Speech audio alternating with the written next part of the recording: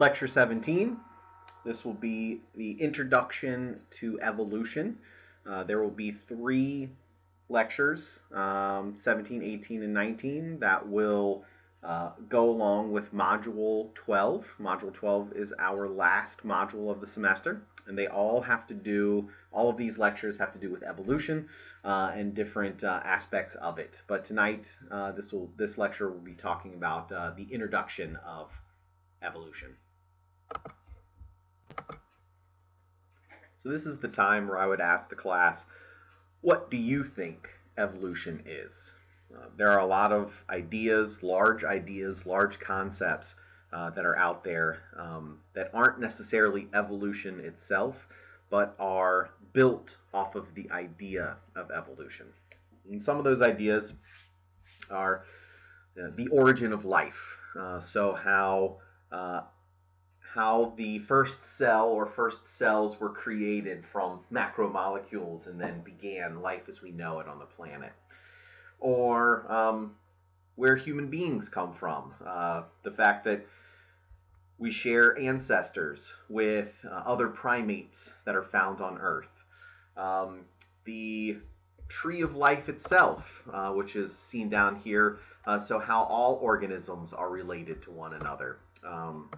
Fossils and dinosaurs and all of these ideas. So yes, these ideas are out there because we understand what evolution is. They're built off of the idea of evolution. But evolution itself is a more simple idea. Evolution is the genetic change of a population over time. And this is seen in every species that we know of on Earth.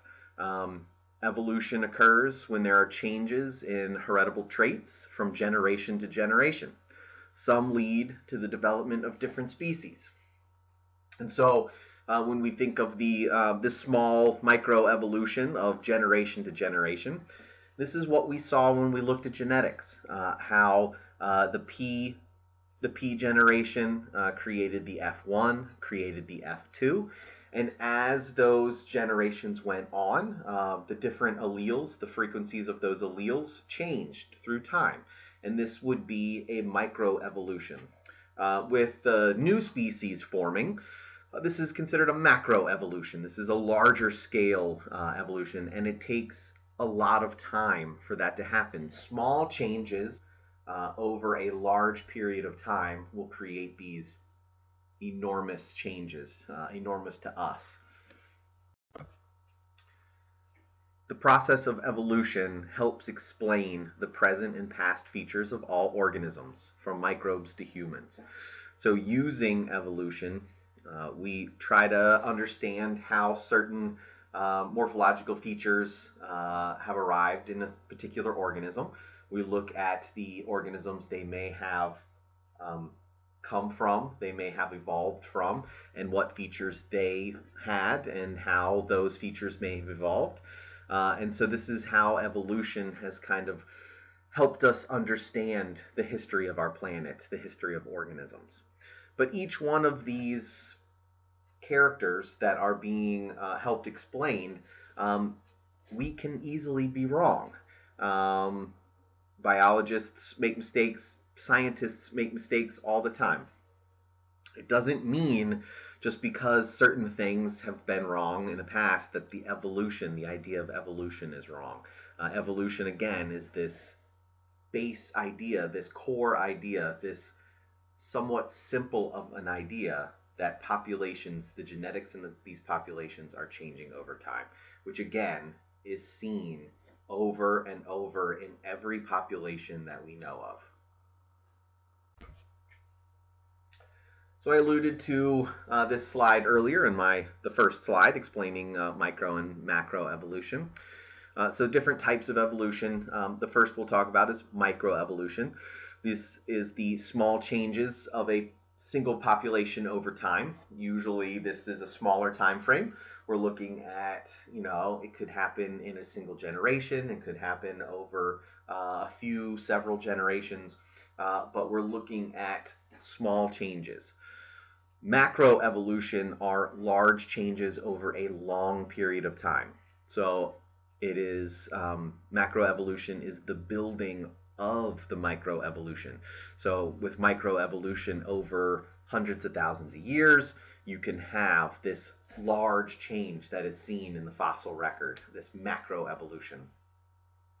And macroevolution, yes, it is still built off of changes in populations, but over thousands of years, over millions of years, these populations are constantly changing. They're coming together, getting smaller, getting larger. As bigger changes are happening, different changes are happening with these populations. So yes, it's still building on the idea of populations, but it's hard to keep track of populations themselves over this amount of time. And these large changes can result in a new species. And we'll see how that is in the last lecture that we have, looking at speciation. So population genetics is not a type of evolution, but again, it's a field of biology. It's a study of biology that's basically looking at natural selection and how it affects population through changes in allele frequency. So population genetics is a subset of biology. So looking at this idea of allele frequencies and kind of figuring out what this is. Evolution does not work on individuals. Individuals already have their alleles. So when you're born, your genes already exist. And so evolution is not going to change your alleles, your genes. They're already set into place. But if the next generation that comes out, they will be altered by evolution. And we'll look at how that might be, which individuals of the population will be mating, why they will be mating, are there certain features, certain genes and alleles that are giving them an edge to mate more often type of thing. And so in a population, allele frequencies will change from one generation to the next over time. So allele frequencies are basically how often the ratio that allele is in the population. Some alleles become more common in a particular population, where others can be less common over time. And this is the evolution, the change of that genetic makeup over time. Allele frequencies vary between population. And so if we think of human populations around the world and how they are morphologically different, physically different from one another, in the population in an Asian population, the frequency of alleles that produce black hair would be much higher than if we were to look at the alleles of, let's say, the population of Sweden, Switzerland, some sort of European population.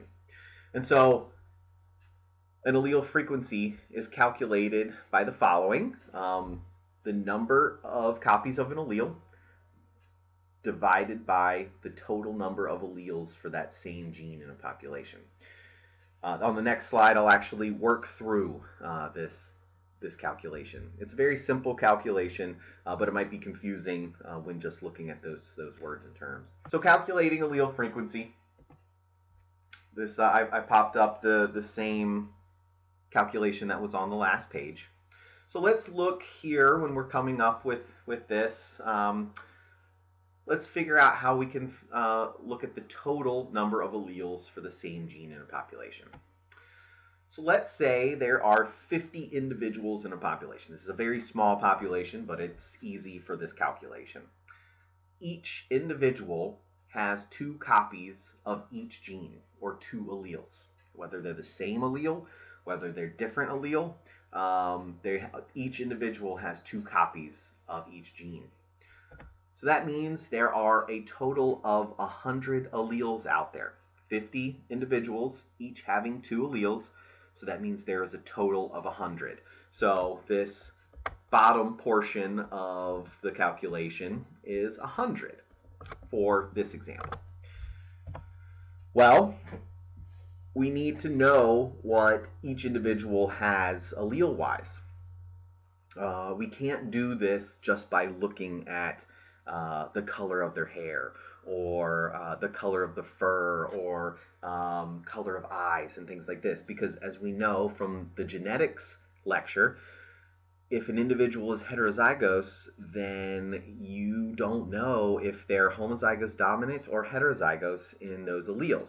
So you have to literally know what alleles they have. And so that's a very difficult question to answer in the real world. But in the just figuring out this calculation, we won't get into that. So let's say our population is the following.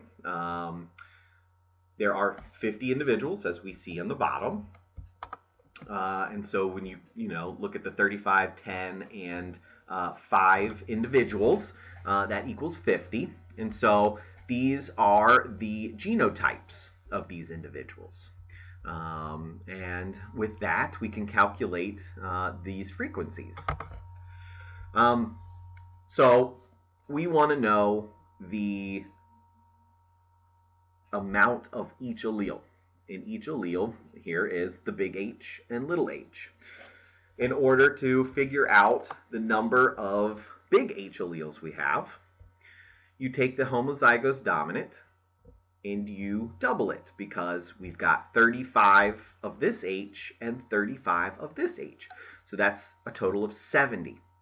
But then you also have the heterozygous. So there are 10 individuals that are heterozygous. So you have the 70 plus this 10. So there are 80 total big H's out there. See how I get this? The 35 doubled plus the 10. In order to come out with your small h, there are 10 individuals that are heterozygous, so 10 small h's. And then there are 5 homozygous recessive, so there are 5 of this H, 5 of this H. So 5 plus 5 plus the 10 equals a total of 20 of those. And so then once you figure out these numbers, then it's a quick, you divide each of them by 100 to get your allele frequency. So with big H on this example is a 0.8 frequency, or 80% of the population has, or 80% of the alleles are big H in this population. With the small h, 20% of the alleles in the population are a small h. And so these numbers can be very different depending on your population, but this is how you would calculate it.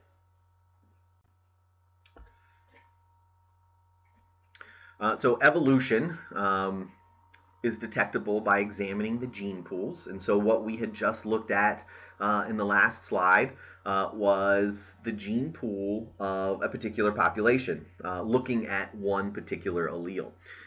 And in this example, the population in Sweden, the frequency of alleles that produce black hair are very low in comparison to the population of an Asian population, where the black hair alleles are very high. So this means the gene pool for the population of Sweden is different from the gene pool of an Asian population. So if we looked at the numbers of the allele frequency of the big H and little h for these populations, those percentages, those numbers would be very different from one another. When looking at this particular gene, if you were to look at another gene, they might be the exact same across the board. It all depends on what gene you're looking at. If Swedish population, if a group of Swedish people were to migrate to Asia and interbreed, have babies with the local people, then the allele frequencies of this gene pool will change.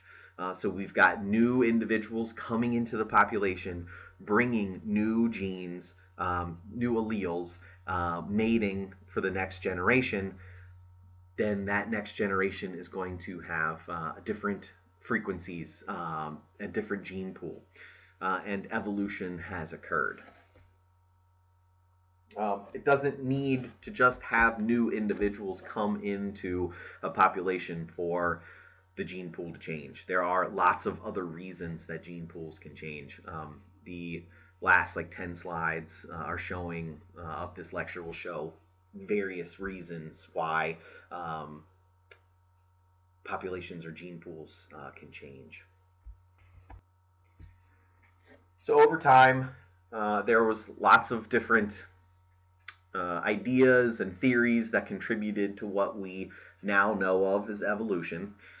Some were totally incorrect. Well, not totally, but some of them were wildly incorrect, while some of them were pretty right on from early. And so I won't I won't kind of grade you on all of these individuals, but there are two ideas that are our take home here. The first is written at the top, uniformitarianism. And so uniformitarianism is kind of an idea that changes in nature will happen gradually, will happen slowly. And so these populations will change on a constant, slow basis in order for the change to happen that we see over macroevolution. Another idea is this catastrophism. And so this is brief, violent events that make big changes. So a meteor hits the Earth and changes the environment of the surface of the planet in a short amount of time, and these changes, these evolutionary changes, happen in bursts, which in reality, both of these are happening over time. Uniformitarianism, these gradual changes, are happening at a constant rate-ish. They're happening slowly throughout time, but then these events, these large catastrophe events, are going to have large jumps in evolutionary changes. So both are happening. And this is seen in the fossil record.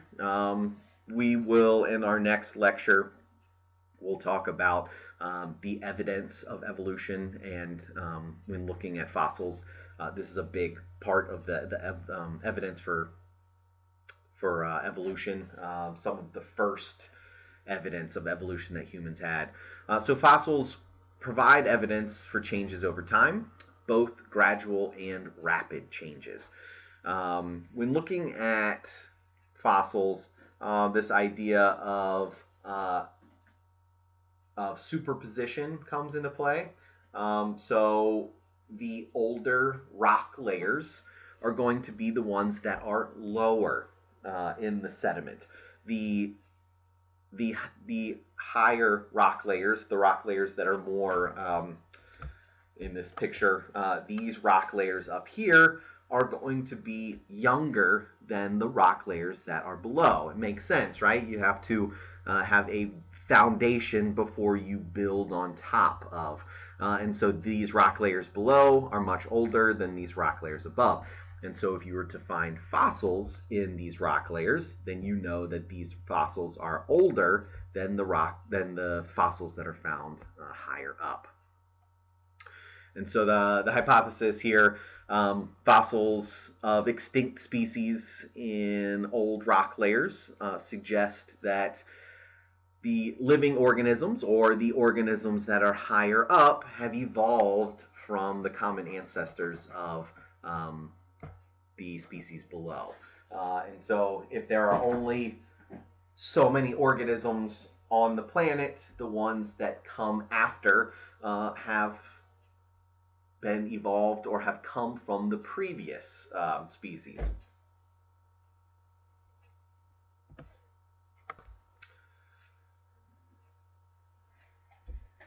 So the father of natural selection, the father of evolution, is Darwin, Charles Darwin. I'm sure most of you have heard the name. We're going to talk about his studies, his voyage, his ideas, and how he helped form what we think of as evolution today. So Charles Darwin voyaged around the world. Back then, ships would go around the world doing different things, studying the coastline, taking goods from one part of the country to the other, or sorry, one part of the world to the other. On most of these ships, there would be a naturalist. The naturalist would collect items, organisms, fossils, things that they find around the earth, and then they would bring them back to London and put those what they found in a museum and sell them, different things like this. Charles Darwin was the naturalist on the SS Beagle, and this was in the mid 1800s, where he traveled around the world and collected things as a naturalist. Charles Darwin documented the great variety of organisms in South America and their relationships to fossils and geology. He began to think that these were clues to how new species originated. And so this, new species originated, it kind of touches on his famous paper, his famous book, The Origin of Species, which, if you've ever heard of it, great. If not, it's a tough read. It's older English, but it's very, very interesting. So through Darwin's observations, he proposed the idea of descent with modification. He is very famous for studying the organisms on the Galapagos Islands. The Galapagos Islands are off the west coast of northern South America, and it's an archipelago of islands with lots of different organisms. Each island kind of has its unique habitats, and each island gives rise to specific specific species. If you know anything about Galapagos Islands, you know that the habitats range greatly. There are lots of different types of habitats on these islands. It's something I would definitely love to go visit for myself. He's famous for looking at the finches on these islands, the Darwin finches. He saw that the finch beaks would match up with the type of food that were found on these islands. He thought that maybe the different finch species all descended from the same finch ancestor, and then had descended from that same ancestor with modifications that allowed them to live on these particular islands with particular food types. There is a picture here showing a finch with a larger beak, smaller beak. These can have to do with maybe the size seed that they're eating. A larger beak can enable you to crush a larger seed. If the beak was thinner and pointed, it might enable you to be able to eat insects better than seeds. And so these different morphological features were matching up with what was found on the island. If the island had plants on it with larger seeds, well, those finches on that island were able to eat those seeds. Whereas if there was an island without that particular plant and there were plants with smaller seeds, then you would find finches with the smaller beaks, and so on. Through this idea of descent with modification, Darwin proposed the idea of natural selection. Charles Darwin saw that the environment of each island influenced the survival and reproduction of the finches living on the islands. Finches with features best suited for that environment were able to survive and reproduce better than others. So the idea of the finches with larger beaks were able to eat the larger seeds.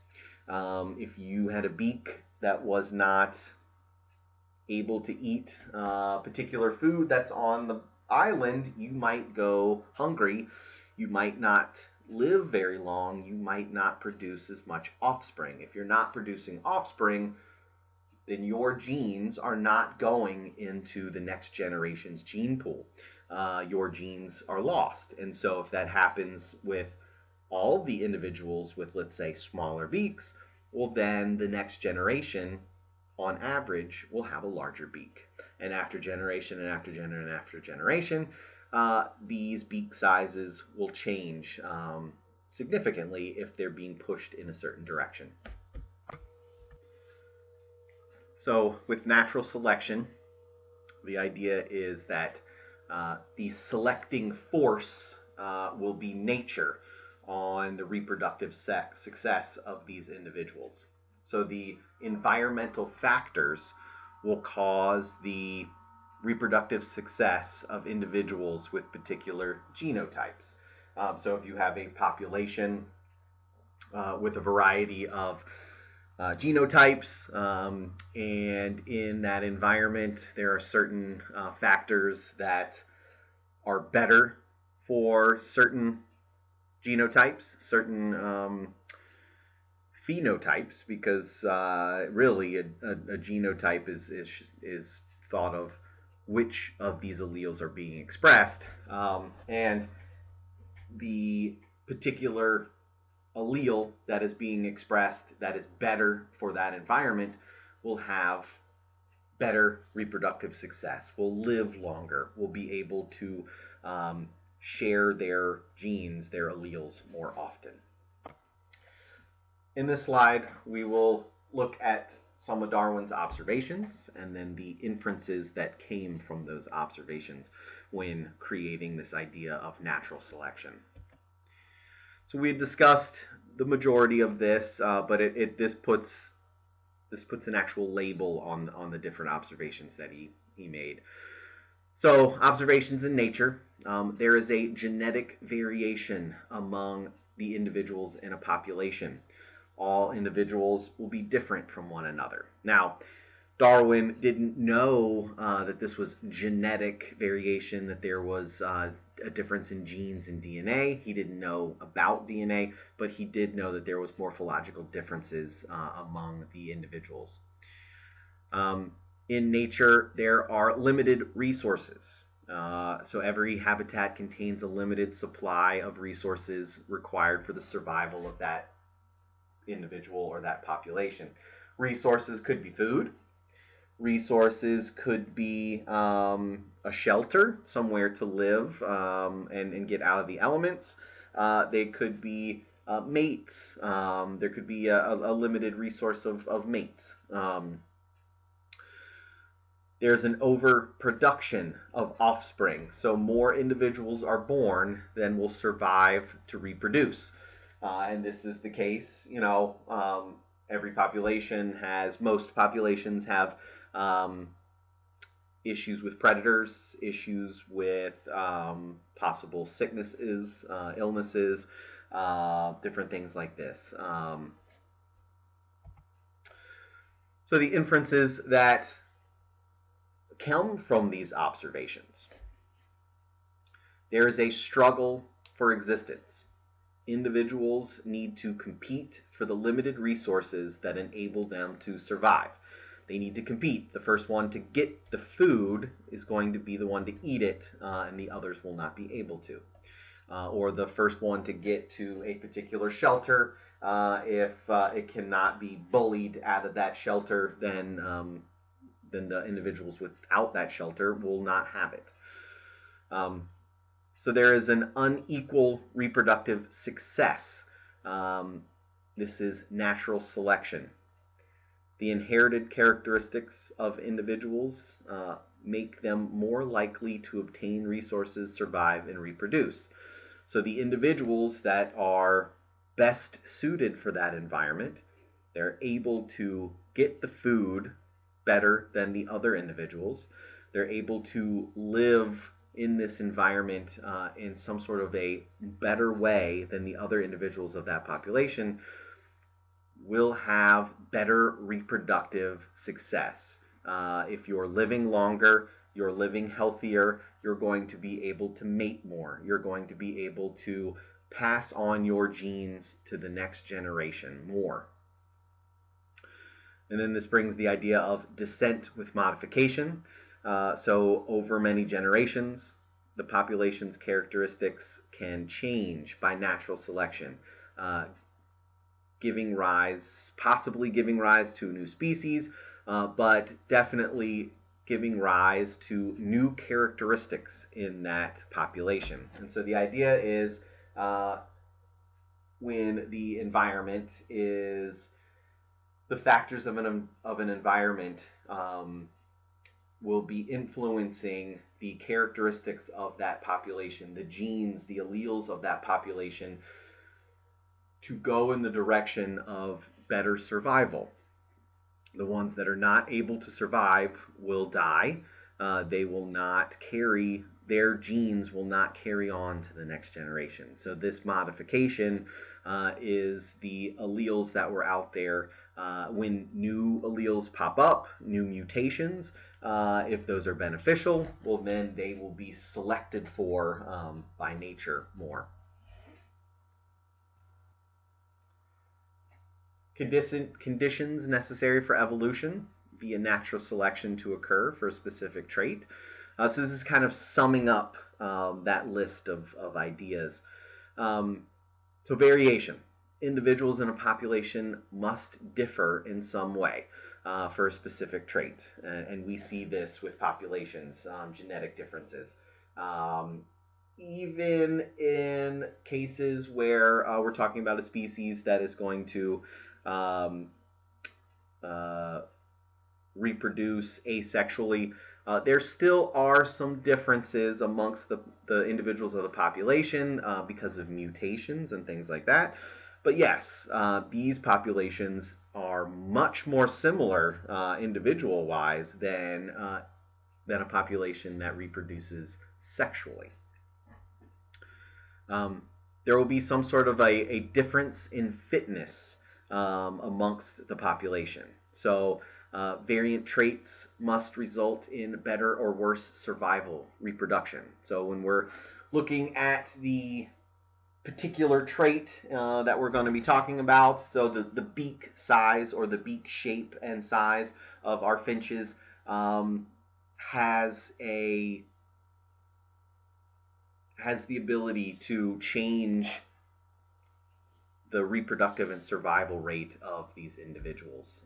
If it were, there are many genes and traits that might not differ that much because of particular environmental situations.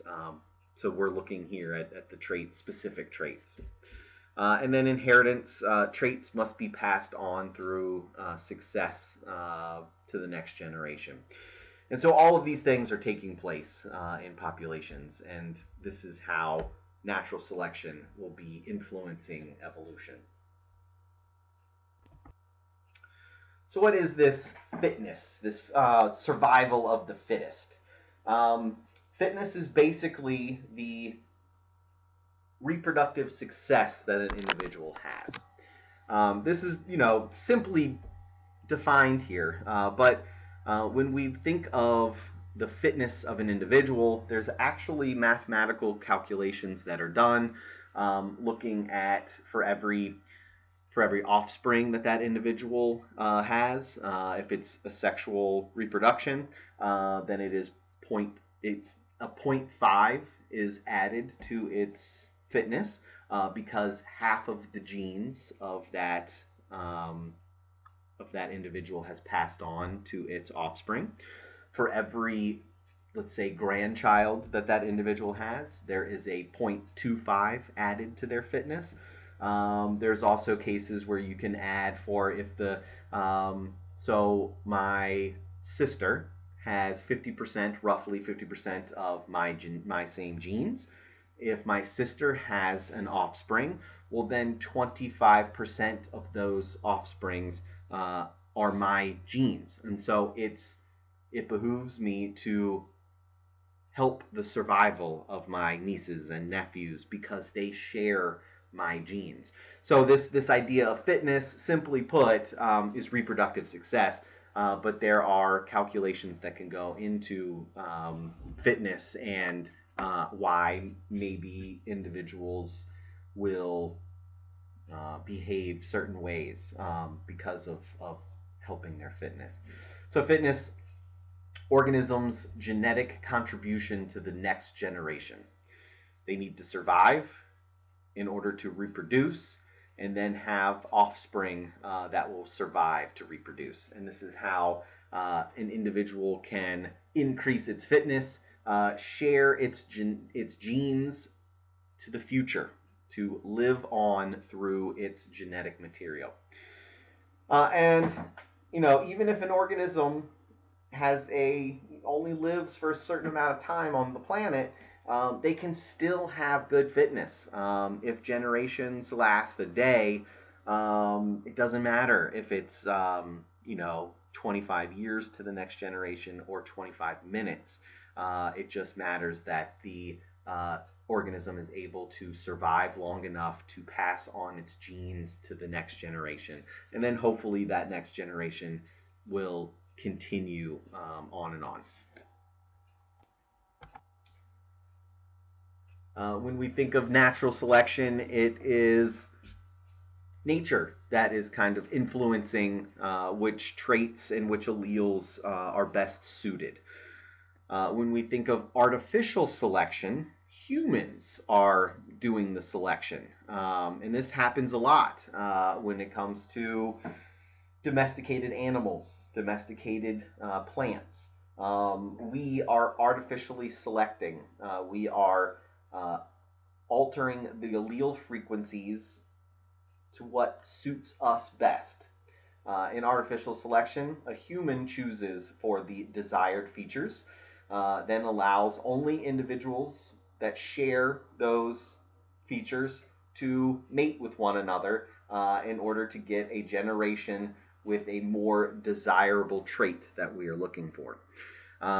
Dog breeds are a perfect example of this. When we think of all the dog breeds that are out there, from Pug to a Great Dane to German Shepherds to Chihuahuas, all of these individuals are the same species. Over the years, they have been artificially selected for certain traits to make them look the way they do, act the way they do, different things like this. So think of all the different breeds of dogs and how strong this selection can be. The differences between these individuals can be really great. So not only dogs are a good example, but we do this with other animals. We do this with plants. On the right-hand side, we have several vegetables that are all the same species. Broccoli, Brussels sprouts, cauliflower, kale, cabbage. They are all the same species. They come from this wild mustard plant. And so, just like breeds of dogs, all of these plants, all of these vegetables have been artificially selected for certain features. And now we have these different breeds that we can eat. But ultimately, they are the same species. So artificial selection or selective breeding helped Darwin with the theory of evolution. So, these plants and these animals have been artificially selected way before Darwin's existence. And so he saw how humans were doing this and kind of put two and two together, how nature is doing this same thing.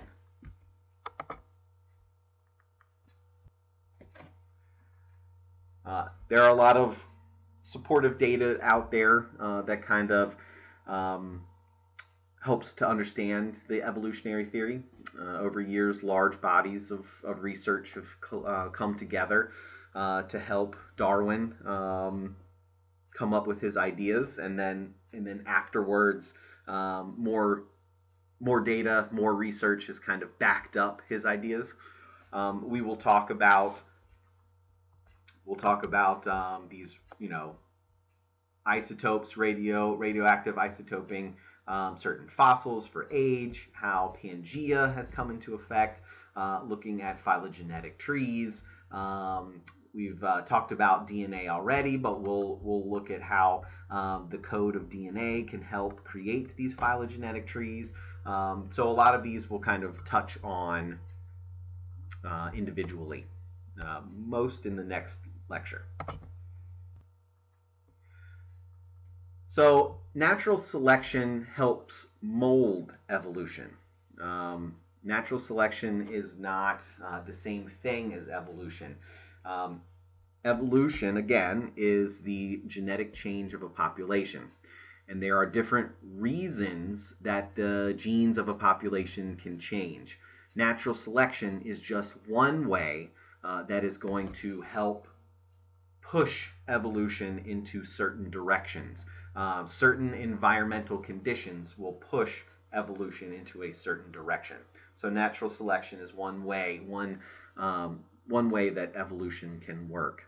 So we have an example here of a seahorse seen on the right-hand side, and see how it camouflages very well into the environment around it. So each generation, the best camouflaged individuals are going to be the ones that survive to reproduce. If you are not camouflaged well, a predator will be able to see you and pick you off. And then when you have been eaten, you cannot pass your alleles to the next generation.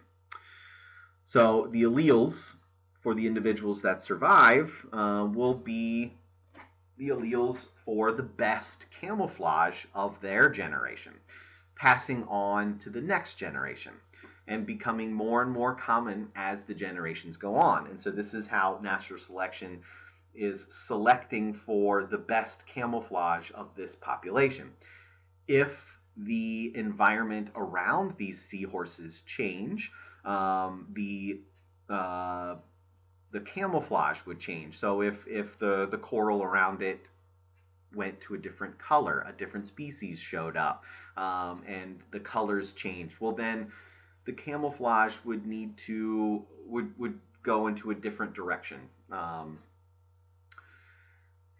But the take-home message here is natural selection does not create these camouflage alleles. It is just working with what already exists.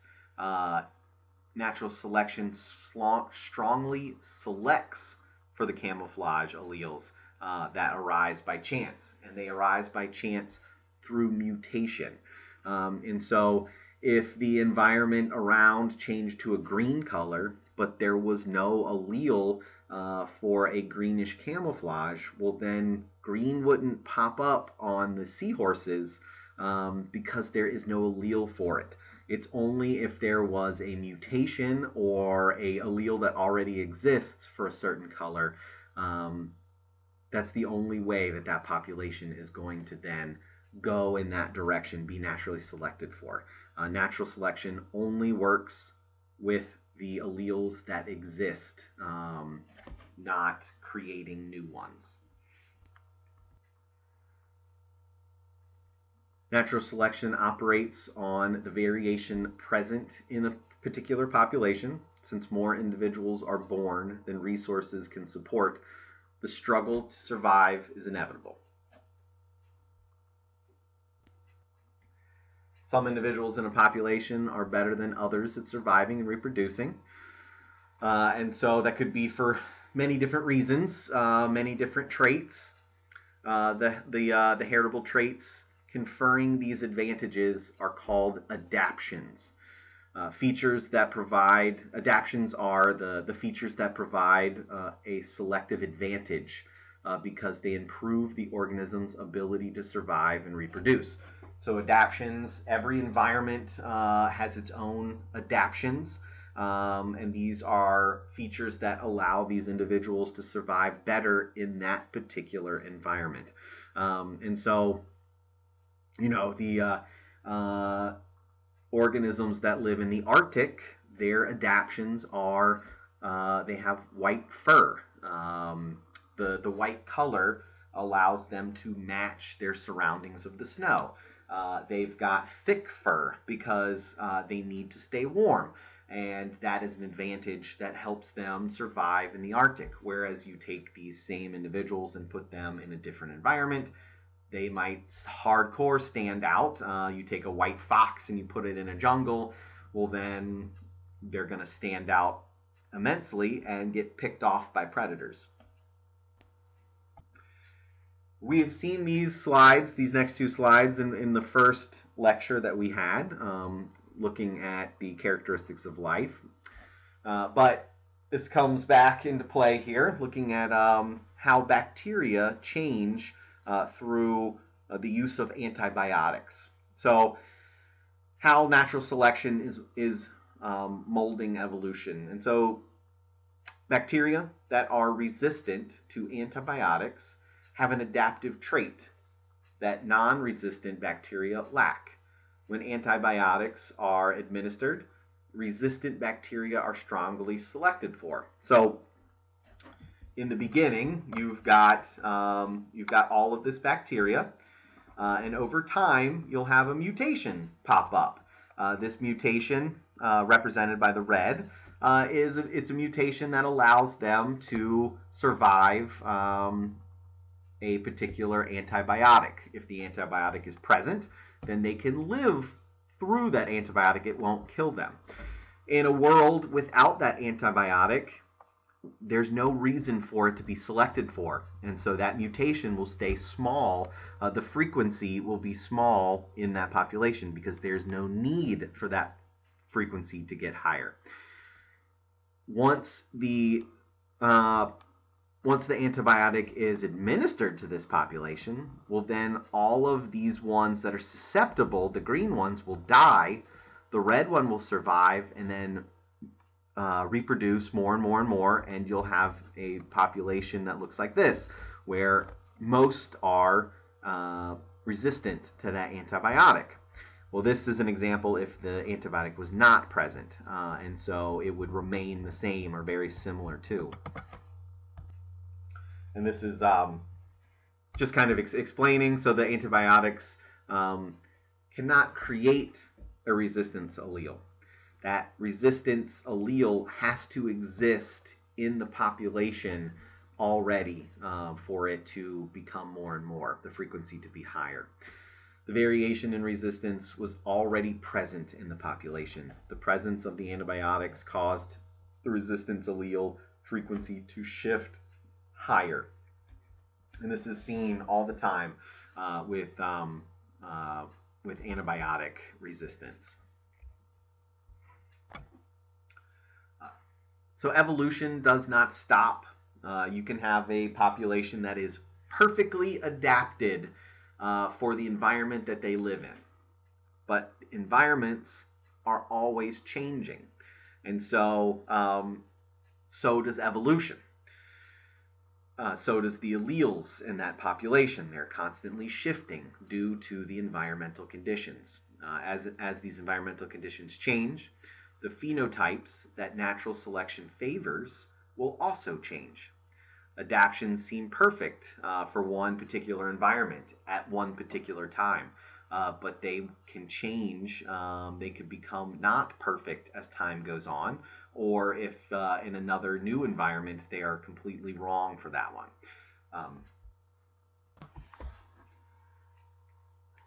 So with evolution taking place in different populations, this means that the allele frequencies are changing in these populations. And so The hypothesis would be that the allele frequencies are changing in a particular population, and in order to have this hypothesis, scientists need to test it against a null hypothesis. The null hypothesis here is that allele frequencies are not changing. And so we'll be looking at the Hardy-Weinberg equilibrium, which is basically a situation where frequencies are not changing over time, and it's basically used to compare to if changes are taking place. And so in the Hardy-Weinberg equilibrium, it is unlikely. This is an unlikely situation where allele frequencies are not changing between generations. It is a useful tool to use when other factors are unknown. And so the next couple slides, we'll get a little deeper into it.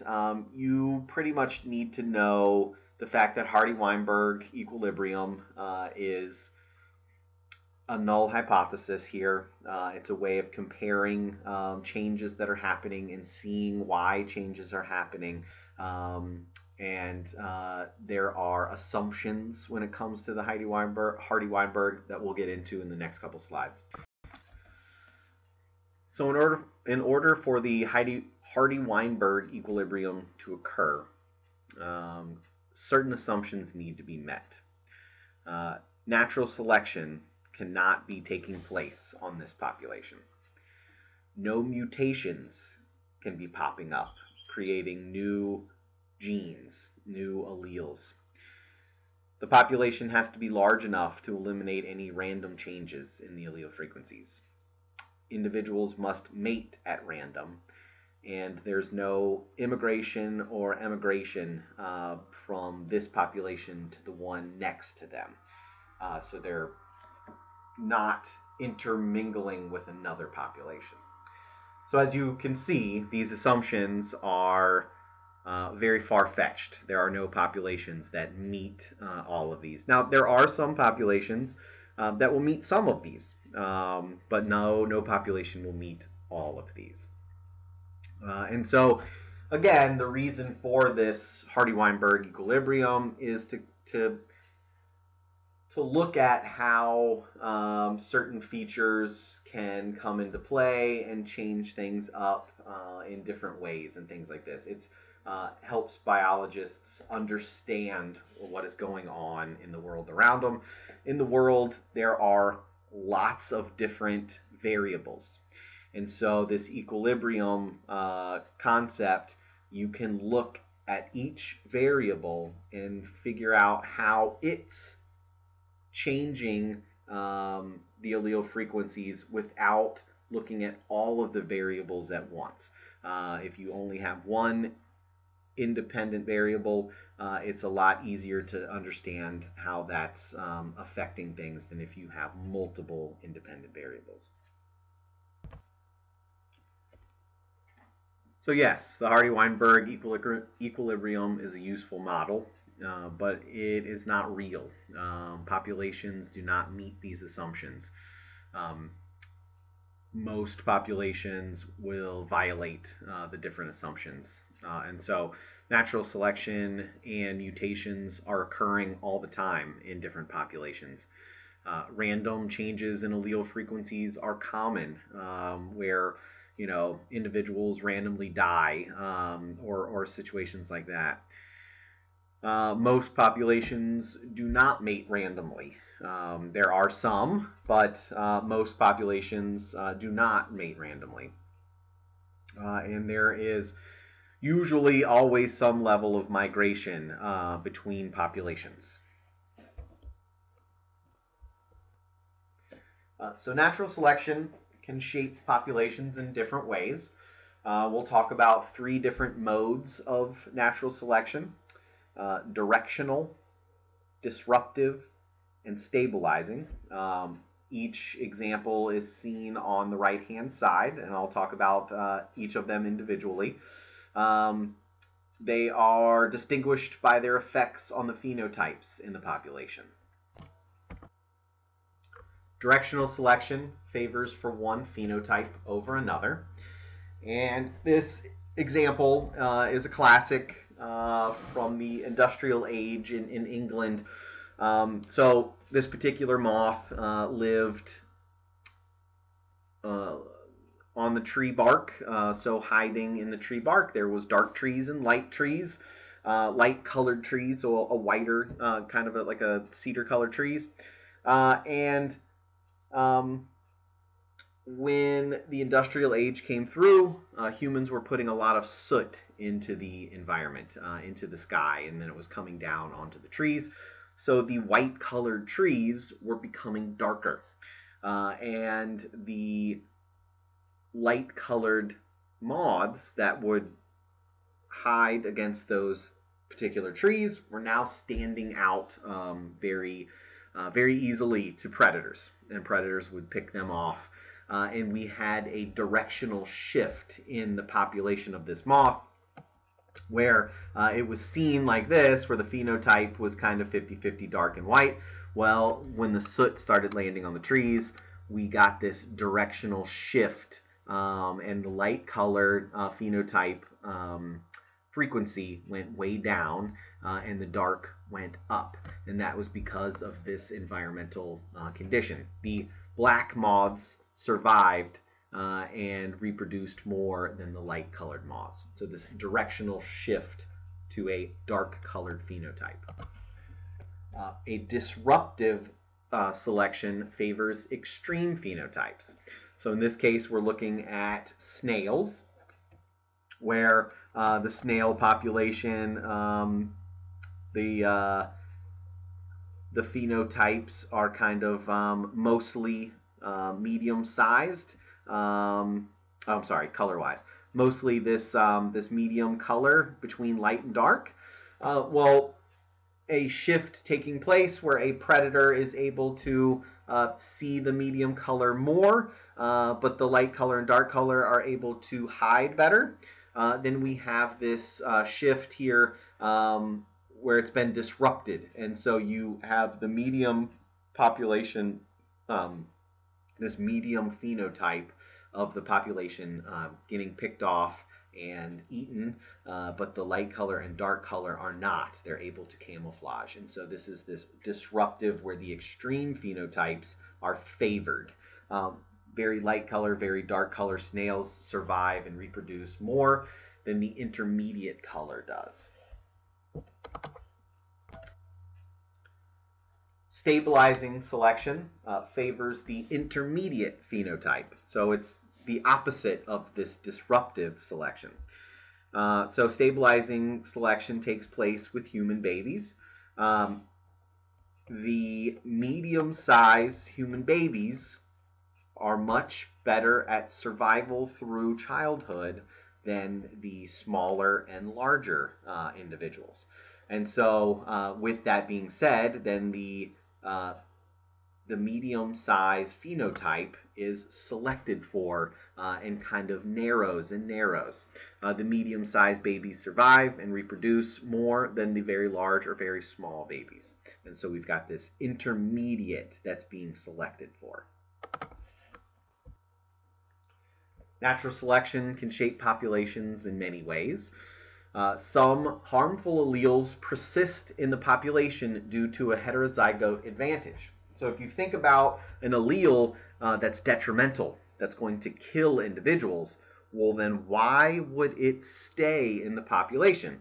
Well, there could be some advantage. In this case, we're talking about a heterozygote advantage, where the heterozygote, the big H, little h, actually has a positive effect.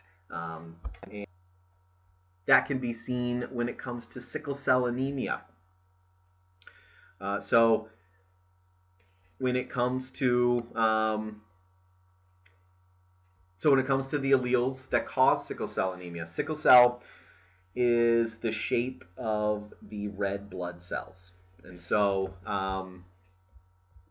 big D represents normal size or normal shape of our red blood cells, these circular spherical red blood cells. They represent the healthy form of our red blood cells doing what red blood cells need to do, moving through our bloodstream and giving oxygen and taking away carbon dioxide. Well, they also are susceptible to malaria. Malaria is a protozoan disease that comes from mosquitoes. And malaria mostly seen in Africa, but it's also seen in Southeast Asia and South America. But Africa is one of the areas that's hit hardest with malaria. And so the big D, normal red blood cells, are susceptible to malaria, but they're functional and healthy blood cells. Little d is the sickle cell red blood cells. So sickle cell is this like half moon shape. It's a gene that causes the red blood cells to be this half moon shape. As blood is going through our bloodstream, through our veins and arteries, if they have this sickle shape to them, they kind of they bump into one another and kind of catch onto things, and they don't flow as well. There are lots of issues that come with sickle cell anemia. It is a painful disease, and there's a lot of negatives that go with this. So why would this persist in the environment, in the population? Well, if you are heterozygote, if you've got big D, little d, there is some reason that you have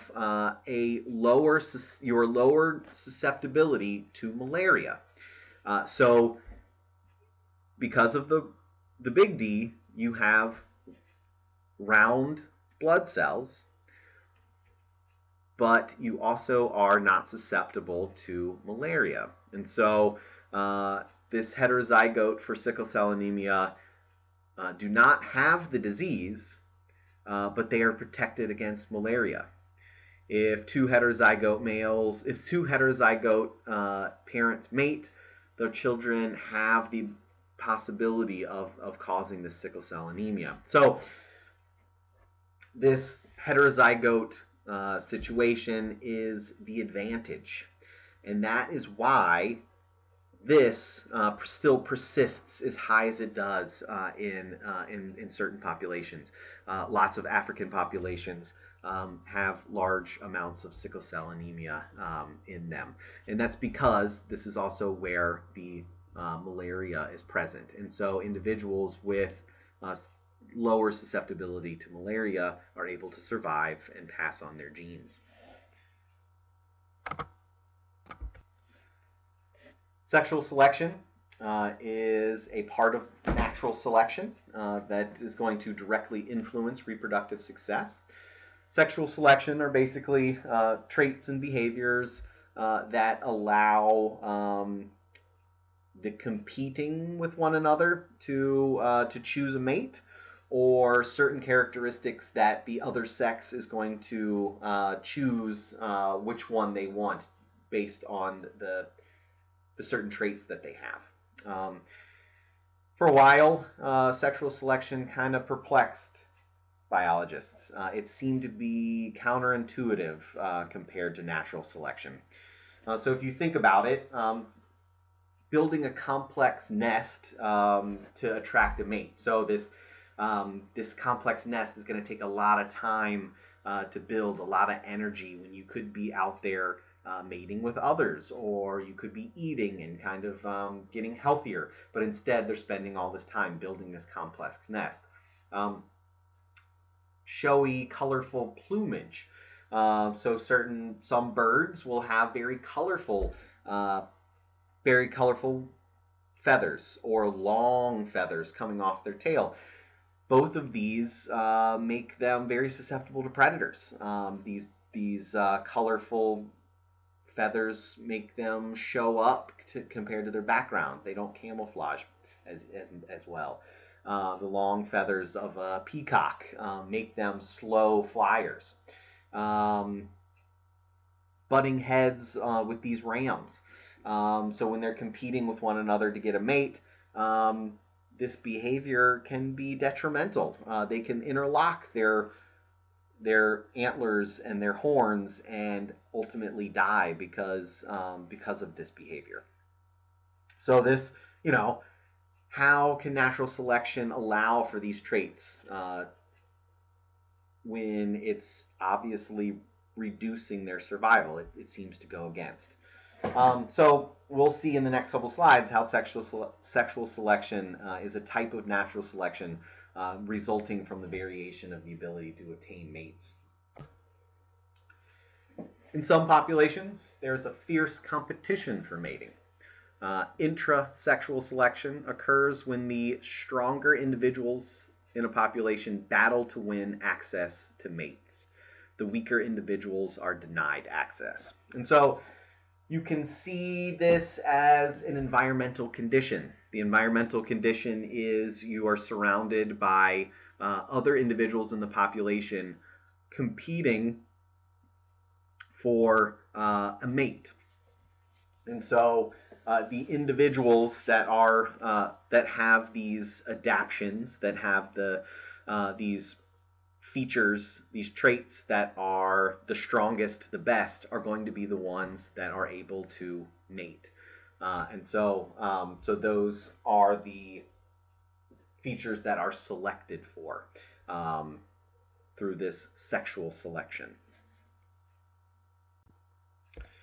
In some populations, individuals choose the best mates. So instead of fighting to get a mate, a certain sex will sit back and choose which one they want. Usually it's a she. The female will sit back and choose which male she wants to mate with. And this is intersexual selection. Occurs when members of one sex chooses mates that with the highest quality features. And so with this situation, we have individuals with characteristics that go against what you would think normal survival traits would be. So these long feathers, these colorful feathers, actually reduce your ability to survive.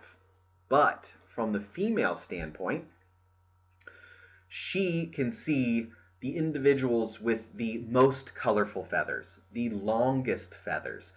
If they're able to survive with these characteristics that reduce their survival, then that means they must be so healthy and so strong that they can overcome these features that are detrimental to their survival. And so she's choosing individuals that have the ability to survive and overcome these features.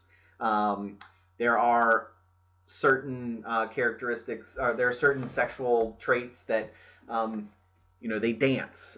So they're showing off their ability to dance the longest, the strongest. They can leap the highest. Frogs can croak the loudest. These kind of features, these traits, are showing that they are stronger, that they're able to do these things better than other individuals, and so they must be healthier. Their sperm must have the genes for better offspring, and so that's why the females are choosing them. Sexual selection causes evolution to occur. These individuals with the sexually selected traits mate the most, and therefore they pass along their genes the most. This mating is not random, and so this violates this whole individuals mating randomly assumption of the Hardy-Weinberg. Now, if you've ever heard the term runaway selection, there are individuals that there are cases in history where some of these sexually selected traits become so outrageous that individuals cannot continue surviving. So there is the Irish elk. Now, it is thought that the Irish elk might have, populations went down because of humans hunting them. But another thought is that their antlers became so large due to sexual selection. They were selected for the females wanted to mate with the males with the largest antlers. These antlers became so large over time that they started to get tangled up in the forests of Ireland, and they were not able to live in these habitats as easily, and it's thought that their populations died off because of this runaway selection. So the next couple slides, we're going to look at charts like this, showing how the frequencies change over time. And so this is looking at sexual selection, how it influences reproductive success. And so this over here, this is a pie graph showing the number of the alleles that are present, so the frequency here. And then you can see, these dots are representing the number of individuals with these alleles. And so before sexual selection takes place, we've got, we've got a pretty diverse population allele-wise. Well, if individuals have, certain individuals, this color blue, these individuals have more opportunities to mate, so they've got traits that are either selected for or they can overpower the other mates, the other individuals, or the females find it appealing, then the population will change like this, and you'll have that allele become a much more dominant frequency. A much higher frequency will be seen. And so this is showing that this particular genotype, phenotype, is favored and becoming more common in the population, whereas the others are becoming lower. Evolution can occur in other ways. And so these same kind of graphs are showing these different ways. So mutations. So in this case, we've got a population, that same population we saw before, with the allele frequency kind of being somewhat normal spread, like an average spread. But then one of these dark blues mutates and becomes this yellow. And so over time, if that yellow is beneficial, you can see it becoming more prevalent in the population. Even though it's small, it's still seen. It now is a new number, a new allele seen in the population that's going to be taking away from the frequencies of the others. So this new genetic variation appears in the population. Genetic drift. So in this case, there's lots of alleles that we're seeing, all kind of somewhat normal spread, normal ratio here. And then some event takes place where by chance these alleles are lost. Now this could be that a landslide takes place and kills a chunk of the population, and just randomly these alleles are all lost.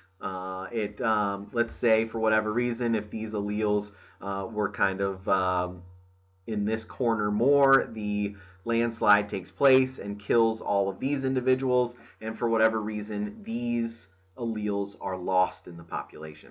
Well, as time goes on, those alleles will not go to the new generation, and so you'll see a much different frequency happening here. Now, I guess I was saying that these were completely lost, but it looks like they weren't completely lost. There still were a little bit, some individuals that have those alleles, but those alleles didn't come back as quickly, and so the new population forms with the alleles that are remaining. And so this is genetic drift. And there are a couple examples of genetic drift that we'll go over. So mutations cause evolution to occur. Mutations create genetic diversity. Mutations are random changes to the sequence of DNA. They can be harmful, but many are harmless, and some are beneficial. And so, again, these mutations are a change to the genetic code. This could be a point mutation where one is added, or I'm sorry, one is changed, or it could be a frame shift mutation here, where the frame shift mutation is actually more detrimental, completely changing downstream all of the codons. Beneficial mutations are passed on to the next generation, and they will change the frequency. Their frequencies can increase. If they are harmful, most likely they will not stay in the gene pool, unless for some reason there's something that causes that to stay.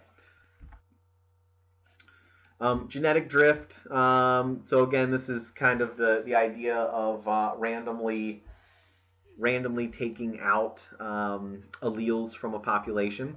So if we think of the population as being this jar of marbles, this jar of marbles here, and so for whatever reason, so we've got 100 marbles in here, but only 10 individuals are going to move on to the next generation, to have offspring in the next generation. So if you randomly chose 10, it's not necessarily that you're going to choose five yellow and 5 blue. In this case, it was 7 and 3.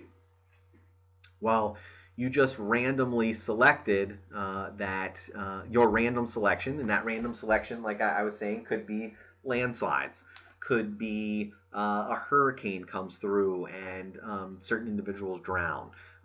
It just happens to be that some individuals were in an area of higher ground and they randomly survived. So that's what these picks are. And so that random pick here, you've got now, instead of a 50-50 ratio, you now have a 70-30 ratio. Well, let's say that happens again. That random selection happens again. And so this time, 9 yellows were chosen and 1 blue.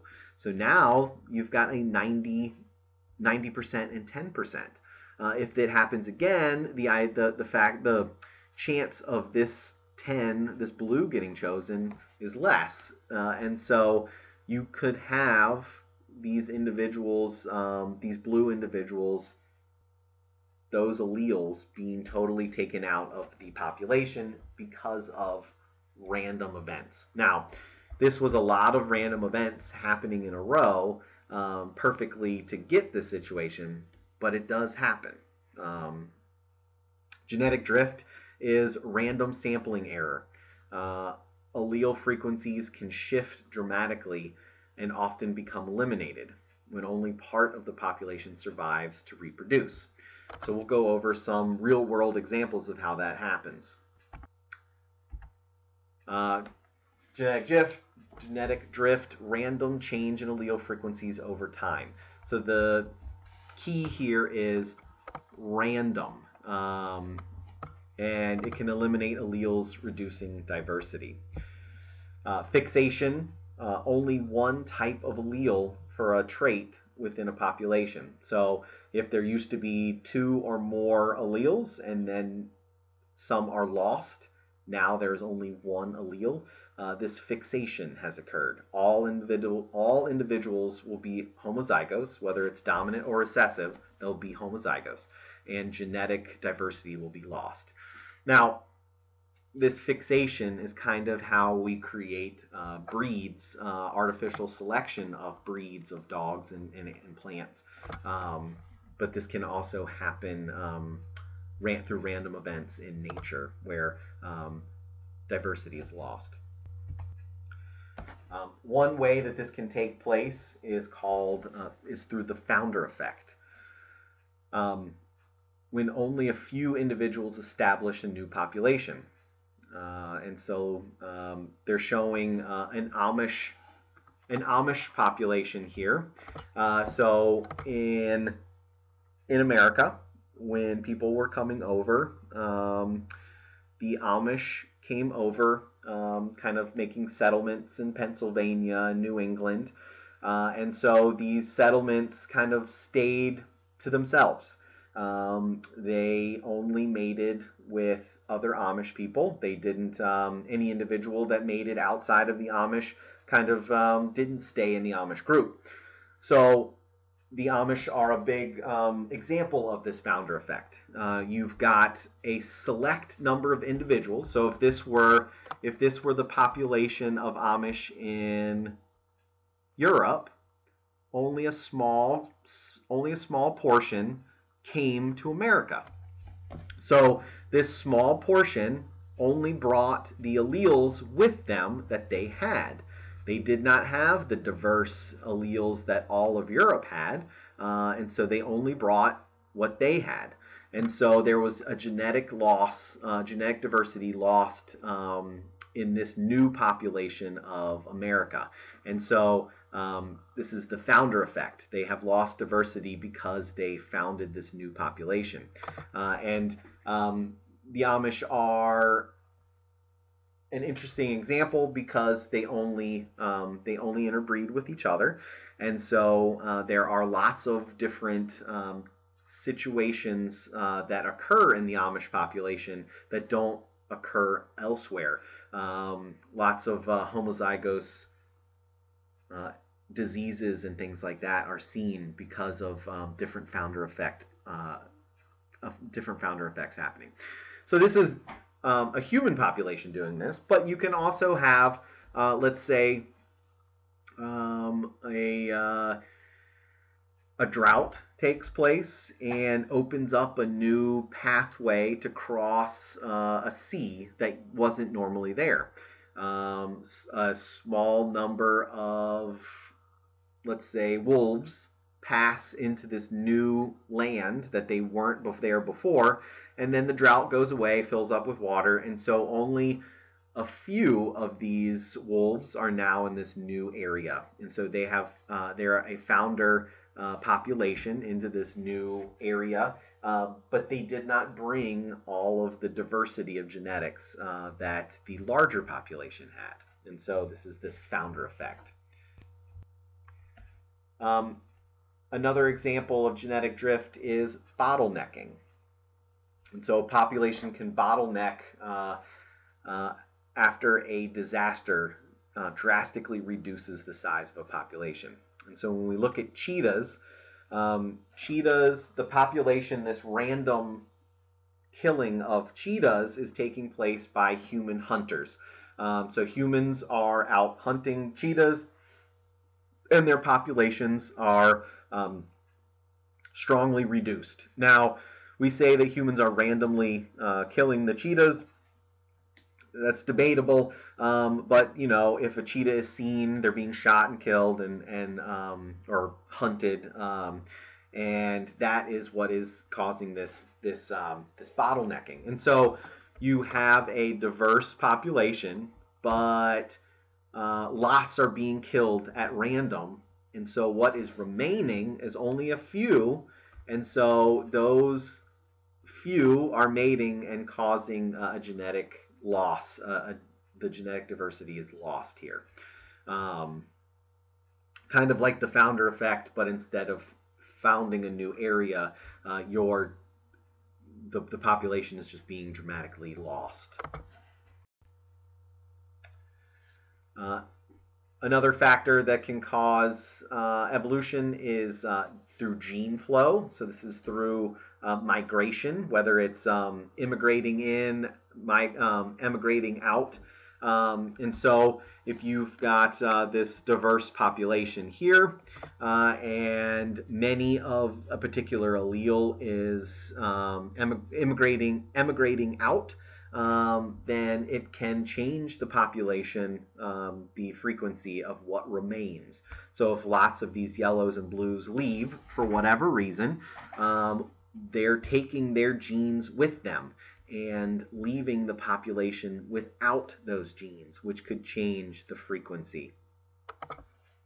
Um, and so if we look at, we have a population here of light-colored rabbits, a population of dark-colored rabbits.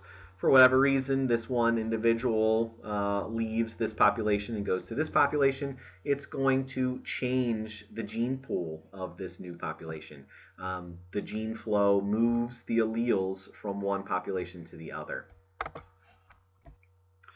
And then if you want to look at some more examples of natural selection, you can go to websites.